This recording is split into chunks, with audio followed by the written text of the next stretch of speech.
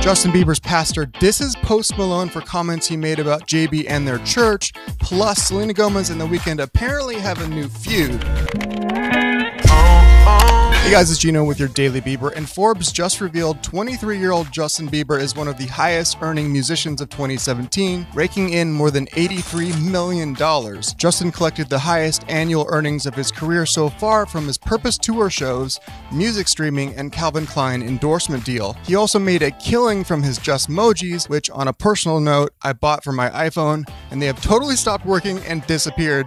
So thanks Justin, you owe me a refund. While JB did have an amazing year stealing my money, he was ranked at number 7 on the Forbes list, while his arch nemesis The Weeknd was ranked at number 4, earning $92 million. Another win for Justin, Spotify just revealed Justin's Despacito remix was the second most streamed song of 2017, with I'm the One landing at number 5. Anyway, to Post Malone's feud with Justin and his Hillsong Church. Post revealed he felt JB was turning super religious and that his Hillsong Church is, quote, real culty. He also claimed that Justin donated over $10 million to the church and added, "Those are the worst kinds of people. I used to be super religious. I believed in God, but now I see through it. It's nice to support something you believe in, I guess, but people are spending so much money and God doesn't care that your church has a fucking gold roof." Well now, part-time Supreme model and JB's pastor buddy Carl Lentz fired back at Post, telling Rolling Stone, "I have no idea why Post would say such reckless things about our church, which he has never visited. Justin has not given our church $10 million and we do not have gold ceilings. We do not even own a church building, so that gives you a little insight about how serious you can take his observations about anything to do with us." Carl Lentz just took Post Malone to church. However, Carl,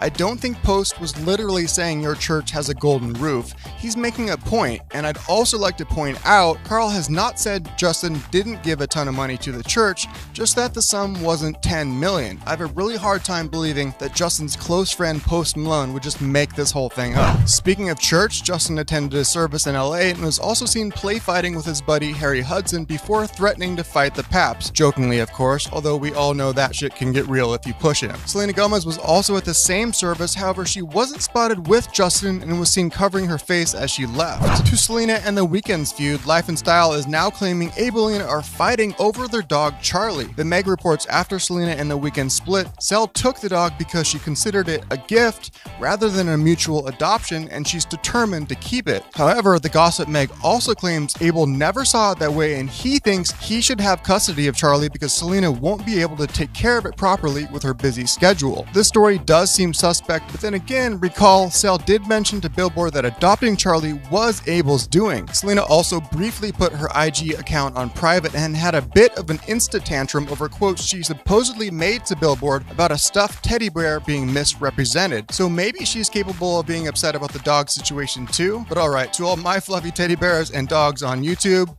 I need you to click right up here to subscribe to our channel so we can keep you updated on all the latest Jerlina news.